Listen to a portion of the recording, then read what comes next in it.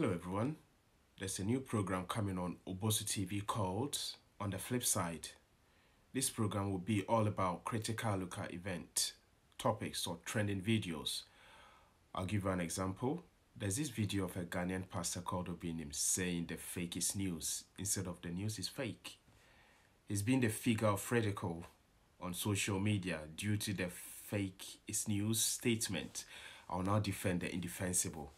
Let's watch the video. Out. Obinim has come out that the fake is news. Okay, we'll look at it on the flip side. The Dead Sea Scroll being kept in a museum in America has been found to be fake.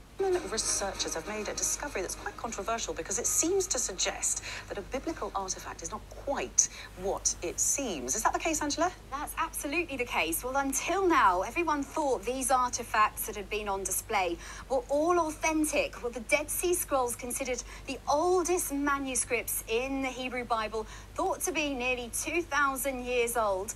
Well, they're kept in a museum in Washington, D.C., the Museum of the Bible in Washington, D.C., but there was always questions over their authenticity. Well, researchers in Germany carried out tests and found that 5 of the fragments were actually fake, and they said because it was inconsistent with ancient origins. This is one of the examples of the artifacts that's on display at the museum. We don't know if this is the fake one. They didn't say. They just showed these as examples of the artifacts. But what's also controversial about this is the museum only opened in November last year, but with the artifacts there was a disclaimer saying that they didn't know if all of these artifacts. But it was news when found. Therefore, the fake is really news. Obinim has come out that the fake is news.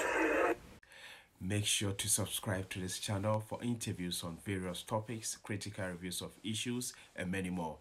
Thank you very much for watching. Obinim has come out that the fake is news.